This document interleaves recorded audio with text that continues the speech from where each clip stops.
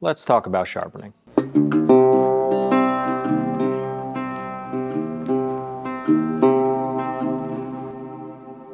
So, one of the most common questions I get asked is how I sharpen my tools. Clearly, I have a system here. This is a system I've been using for probably 5 or 6 years. You can choose to copy if you wish. You can choose to employ some of the methods that I use in your own sharpening system. I don't care. The only thing I care about is that you get a piece of steel sharp and do so quickly so that you can get back to cutting wood.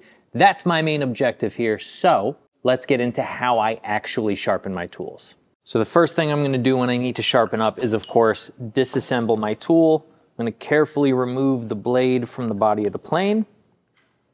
I'm going to remove the chip breaker just like so. And I'm going to check for any defects in the plane blade right here. I'm just kind of feeling the edge of that blade to see if there's any major dents or dings in there. I should also have been able to tell that when I'm actually taking a cut. If there are any major undulations in that surface quality, then I know there's going to be some damage to the edge. Right now, it feels fine, it looks fine, so I know I just need to give it a little lick and clean up that edge. What I've got here are man-made water stones from a company called Ohishi. Now, I've used several different stone types and sharpening setups over the years, from diamond stones to oil stones. I've tinkered in ceramic stones.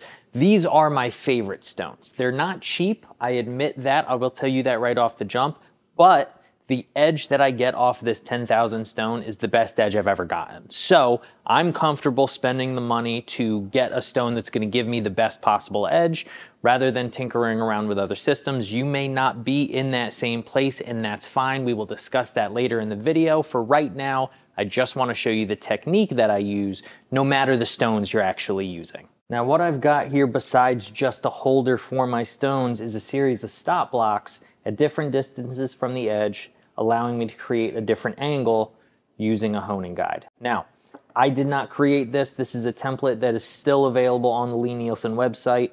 It is fantastic and it is worth the build, in my opinion. This probably took me 20 minutes to actually make. The other thing that I use is this honing guide. I will admit right off the jump, a honing guide is not necessary. It is a luxury item, but it is a helpful luxury item, especially for beginners who are uncomfortable or just learning how to freehand sharpen.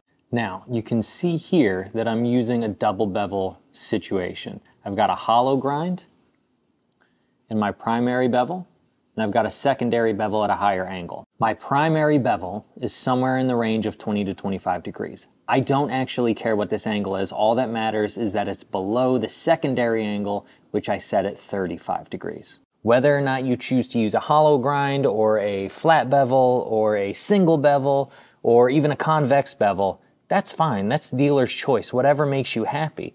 My goal is to get a keen edge meeting a polished back face as quickly as possible, and this system, I have found, allows me to remove as little material as possible and therefore often creates the fastest system. I'm going to slide my plane blade right into my honing guide. I'm going to press it up against my 35-degree stop, and I'm just going to lock it down, and now I can go right to my stones. I'm going to take my blade, go right on my 1000 stone, and start going back and forth. Now what I'm going to do, with light pressure on my fingertips, is do somewhere in the range of 8 to 12 strokes. Check. And now what I'm going to look for is a tiny little burr that runs all the way across the piece. And all a burr is the residue of us abrading the surface. So it's the steel kind of folding over like that. You'll feel just the tiniest little lip on the back side of this blade. Not quite there, or not quite as big as I want it to be. So I'll take another 8.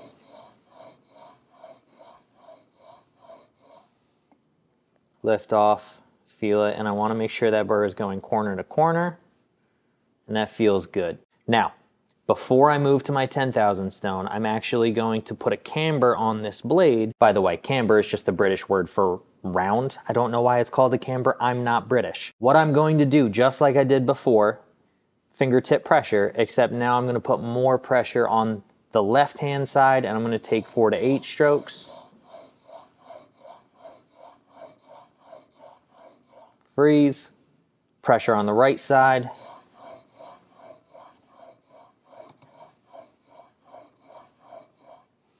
Lift off. I'm going to check my burr again. Feels beautiful, feels good. And all that's doing is putting the slightest of rounds on this blade, maybe by 3/1000ths, 5/1000ths, 10/1000ths of an inch. Who actually knows? But it's going to prevent these corners from digging into our material once we actually get our blade set up. Now I'm going to take a rag, wipe off my wheel, and without changing anything on this setup, I'm going to go right to my 10,000 stone. Maybe drizzle a little bit more water on there. Right over my 10,000 stone, and I'm going to do the exact same thing.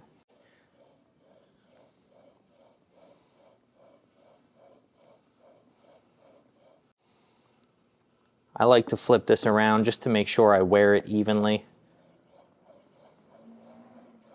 Now I'm going to do the same thing I did on the 1,000 stone, put more pressure on the left-hand side. Another 8 to 12. Same thing going to the right-hand side.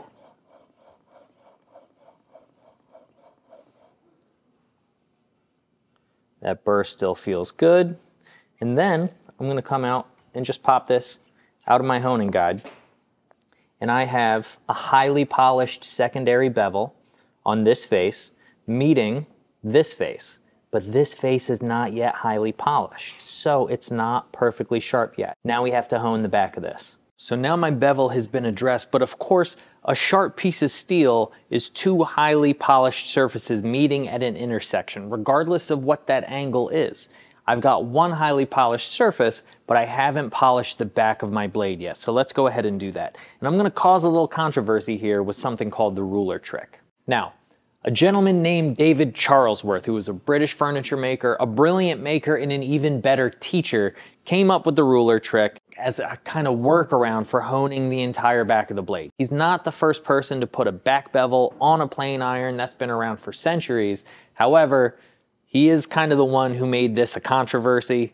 I don't know why. It's a brilliant little trick. So here's how this works. So my goal at this stage of sharpening is to polish the back face all the way up to where it meets the edge. All of this, it's great to have that highly polished, but it doesn't affect the cutting surface. The only part that matters is the very tip. So I could stay here and have this flat on the stone and go back and forth and polish that entire face. I did that for years. There's nothing wrong with that if that's how you choose to work your plane irons. But by taking something very thin, maybe a 1/2 mil, maybe a little bit less, something like this ruler, and laying it down on my stone, and then laying my blade on top of that, and rubbing it back and forth, what I'm doing is I'm essentially creating a very tiny back bevel on this blade. And you can see, let's see if I can focus in on this. Come on, camera, you can do it. There it is. You can see right at the very tip, you see that change in color down here? See how it goes from kind of this dull up here to this bright, polished, reflective surface right at the tip? That's due to the ruler trick, because instead of honing like this, it's getting honed like this, back and forth, and it's creating the tiniest back bevel on here. And when I say the tiniest back bevel, I mean somewhere in the range of 1/4 of a degree to 1 degree, somewhere like that. It's negligible. But I'm going to place this ruler down and I'm just going to go back and forth like this. I have no idea what the stroke count is on here. I just kind of go back and forth 2 or 3 times. And then I remove it. And what I should have is a highly polished surface right at the very tip. So now theoretically, I have a sharp piece of steel. The last thing I'm going to do is just check it for sharpness. Now, I'm not recommending you do this. What I often do is I just run my finger very lightly over the tip to make sure that I can feel for any imperfections in there. You can very easily slice your finger. So again, not recommending you do this. I'm just trying to be honest with you as to how I go about sharpening my tools. Some people like to try to shave the arm hair or the finger hair, which is fine. This is cutting cleanly. I don't care if this cuts hair. What I care about is whether or not this cuts wood. So now that this is good and sharp, the last thing I'm gonna do is wipe this down with a rag that has some oil on it to prevent rust. I will acknowledge this rag is soaked in jojoba oil, which is bougie and fancy and from Lie-Nielsen. You don't need jojoba oil. 3-in-1 oil or some light machine oil that you can buy cheaply at Harbor Freight will do just fine. This is just what I have because Lie-Nielsen connections in the past. So this blade is perfect. Let's get it set up in the plane and actually make sure it works. All right, so first move is to take my freshly sharpened blade and attach my chip breaker. I'm gonna set this somewhere around a 16th to a 32nd away from my cutting edge. Lock this down. And then I'm going to slide this carefully into my casting, making sure I don't bang that freshly sharpened edge against any of the steel components in here. Slide my lever cap on, close that, and now it's time to set my plane. Got a set block around here somewhere. I don't know, guess we're using a different one. So, very briefly on how I like to set my planes, I'm just gonna take a piece of wood that's somewhere in the range of 1/4 inch to 3/8 of an inch wide, doesn't actually matter the species or the width. I'm gonna throw that in my vise, and I'm gonna try to take 2 shavings. So I'm gonna set my plane on the wood like this, and I'm gonna try to take a pass on either edge of the blade. So I'm gonna take one here, and then I'm gonna take one here. It's not taking a shaving in either location, so I'm going to advance the blade. I can hear it just touching over here. Just scraping, but nothing over here. So I'm going to advance the blade a little bit until I get a shaving.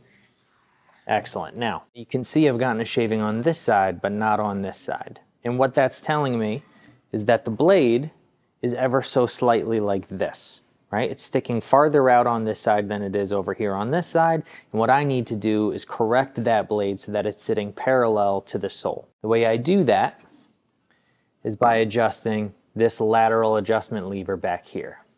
So I'm going to push that lever towards the side that's taking the heavy cut, just a little bit. And I'm going to try to take another cut. Nothing, so I'm going to advance the blade. Okay, now we're in a good spot. Check this out. Decent shaving on the one side. Much, much lighter shaving on the other side. So we're getting somewhere, but we're not quite there yet. The blade is still offset like this, so I'm going to go more toward that heavy side.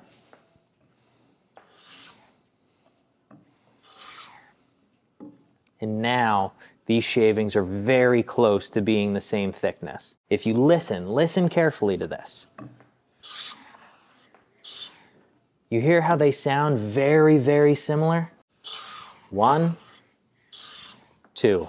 Again. They sound almost identical. They all look very, very similar in thickness. That's a well-set blade. Now, the surface quality on the edge is pretty good. Let's see what it's actually doing on the surface of a piece. All right, let's see what kind of surface we can get off of this.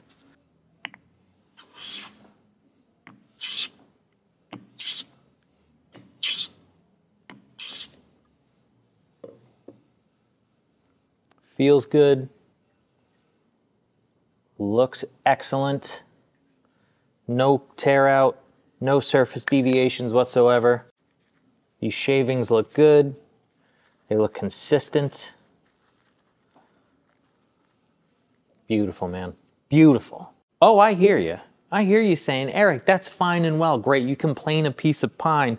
That's super difficult to do. What about something maybe a little bit more figured, maybe a little bit more dense? That's something traditionally known to be difficult to hand plane. Oh, weird, okay.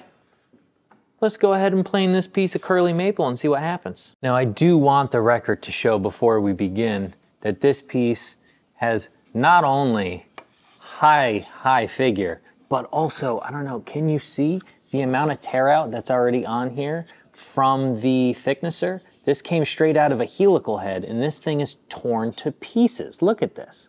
So we're gonna try to clean this up and see if we can't get a nice surface off of here. Same setup as before, but I'm gonna take a lighter cut because I don't wanna dig into these fibers. So, no cut, slowly advance the blade, just a little, maybe a 30-second of a turn of the wheel there. Now we're starting to get a cut. You can hear that. You can see those quasi shavings coming out. Okay, little by little, taking off those high points. I'm going to skew the blade. You can see I'm going at an angle rather than straight on, just to give it a little bit of a slicing action. You can see how fine these shavings are that are coming out.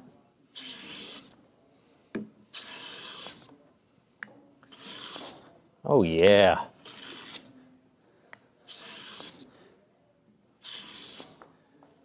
Oh yeah. Oh, just feathery fine.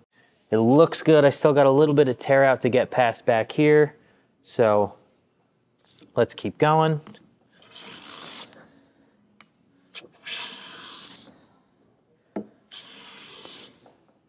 And that, look at that. Look at that. That's a beautiful thing right there. And this, now we're cooking with fire. I just want y'all to get a look at the surface quality on here. First of all, can you see the striations and the undulations in this wood? It's just stunning. I know you can't feel this right now, but listen, it feels just smooth as eggs, right? And man, let's see if we can get a glint off of here. I mean, it's perfect, right? It's a perfect surface right off the plane, off of those water stones. Now, I'm fully aware this is not a comprehensive sharpening exposition, so let's answer some potential FAQs rapid fire style. How often do I need to sharpen?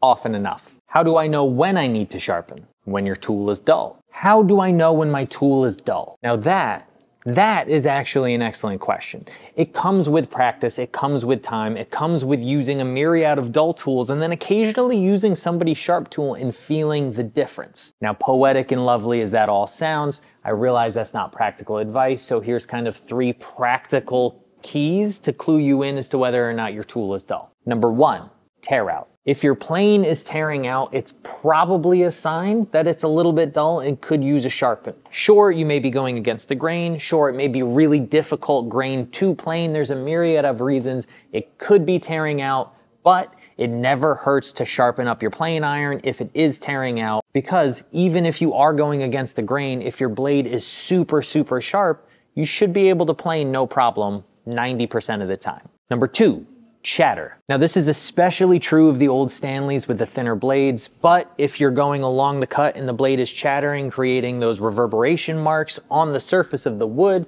that generally means that the blade is dull and is not engaging the fibers as cleanly as it needs to, so it's time to take them back to the stones and clean them up. Number 3, skipping at the beginning of the cut. If you start to make a cut and you realize that that blade is kind of skipping over the first inch or 2 of the material, that's likely a sign similar to chatter that it's not engaging the fibers at the very beginning of the cut and is taking a little extra oomph from either the weight of the blade or the strength of the operator to actually engage the blade in those fibers. So it's no longer slicing cleanly, and that could be a sign that you need to sharpen up. What angle should I sharpen at? Yes, I've got multiple angles on my sharpening setup, but the truth is 99% of the time nowadays, I'm sharpening at 35 degrees. And that's mostly for simplicity's sake. It's just easier to remember to sharpen at 35 degrees, but in practice, I don't think it makes much of a difference what angle you sharpen at. Do I have to flatten water stones? Yes. How often? As often as you need to. But seriously, how often? Not that often. I generally recommend that you flatten them every time you use them just because it's easier to maintain them that way and you get in the habit. But realistically, every 5 to 10 times I use them, I take them to a piece of sandpaper on a stone and I just flatten them up real quick. It takes no more than 30 seconds to do both stones. How do I flatten them? It's an excellent question. Let me show you. I'm just gonna get a little bit of water on here. I'm gonna take the stone I was just using, and I'm just gonna take a handful of strokes. Doesn't have to be much. You can see I've got no imperfections in that surface anymore. Now, if you need some visual proof what this is doing, I've got my 10,000 stone, and you see how I've got these striation marks from the actual sharpening process. I'm gonna dip a little water on here. Again, handful of strokes, I don't know how many. Doesn't really matter. You can see it's creating a vacuum in there, so I'm gonna go to the edge. And you see how all of those marks are gone? Let's get a little water on here. All those marks are gone, that surface is perfectly flat and renewed. All this is a piece of 600 grit sandpaper on a flooring tile. Simple, inexpensive, gets the job done. Okay, so what about chisels? I sharpen my chisels in the exact same way I sharpen my plane irons, including at the same angle. They're all sharpened to 35 degrees. There is one major difference and one important difference between sharpening my plane irons and sharpening my chisels. I never use the ruler trick on a chisel, and there's a reason why. I have a chisel here. If I'm using this chisel for paring or for chopping, I want to make sure I have a flat back on my chisel, because as I drive this chisel down, I want to remove material in a straight line. If I have a very slight back bevel on my chisel, as I drive this down, it's going to do this ever so slightly as I go farther and farther down. So my chisels get flattened dead flat on the stone, back and forth, no back bevel on here. The reason it doesn't matter in a plane is very simply because this iron is held at an angle. So if there's a back bevel on this plane iron, all it's really doing is increasing the angle at which the iron meets the wood as you take a shaving, but it's still going to be held in place, and that's not going to affect the actual cutting action. Whereas with a chisel, because you're using this freehand, if this has a back bevel on it, there's no way to prevent it from doing that. Now, what about other sharpening systems? Yes, there are a myriad of different sharpening systems you could choose to employ.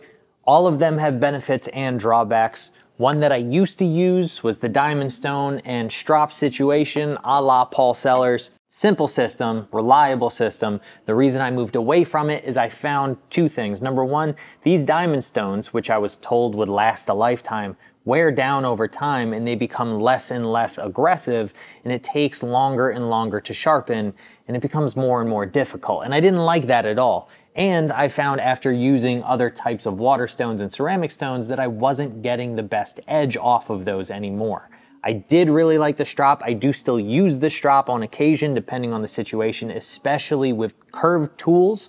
So I will employ this from time to time still, but I've largely moved away from the diamond stones. If that's the system you like, if that's the system you use it. There's nothing wrong with this system. It's just a personal preference. Now, I've also used ceramic stones and oil stones. Both of those are fine. This is just the system that I found works really well for me, and I really love the edge I get off of that 10,000 grit stone from Ohishi specifically. Even other water stone brands I found aren't necessarily as good as these stones, so it's just a personal preference. I found this to be the fastest, most efficient, and best edge that I could get for what I'm doing and for what I'm using it for, so that's why I use this system. Do I really need to spend $125 on a Lie-Nielsen honing guide?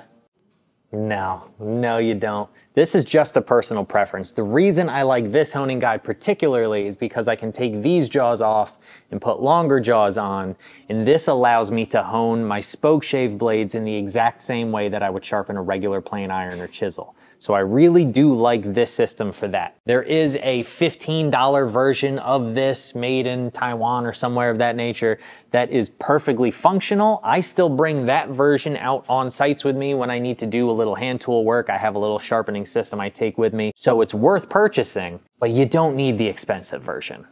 So that's that, friends. That's my sharpening system. Now, I do once again want to reiterate, I'm not suggesting this system is necessary for you. I'm not suggesting you go spend money that you don't have on sharpening stones and a whole new setup if you have something that's working for you currently. I just wanted to show you what I do in my practice because people ask for it all the time. If you don't have the budget to spend on expensive stones right now, that's fine. Buy the cheaper versions and buy wood so you can practice and develop skill. That's okay. In time down the road, once those stones wear out, you can spend more money on more expensive stones. What you need to do currently is develop skill. Do I think you need to use a honing guide? No. Is it easier for beginners to get a high-end result using a honing guide? Yes. Am I a stubborn clown who really wanted to learn how to freehand sharpen right out of the jump? Absolutely. Your choice is your choice. I hope that this was educational for you in some capacity. But now I'm gonna go make a thing. So, till next time, friends.